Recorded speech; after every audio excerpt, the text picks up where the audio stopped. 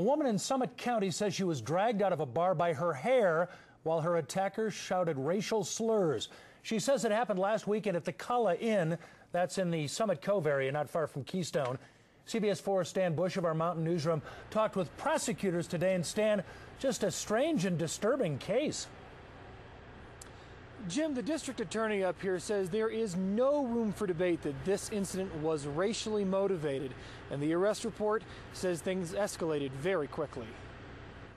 Authorities say 37-year-old Dustin Meadow was arrested after a fight with a black woman at the Kala Inn in Summit Cove earlier this week. We charged one count of Class 5 felony bias-motivated crime and then 4 misdemeanors.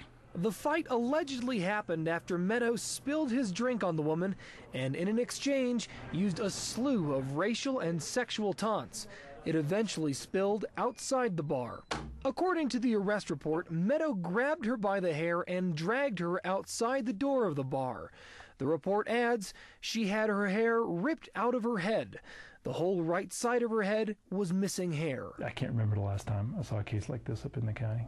District Attorney Mark Hurlbert says the bias charges had more to do with Meadow's actions than the victim's skin color. We looked at the facts of the case, and after talking with the victim in this case, we came to the conclusion that this was bias motivated.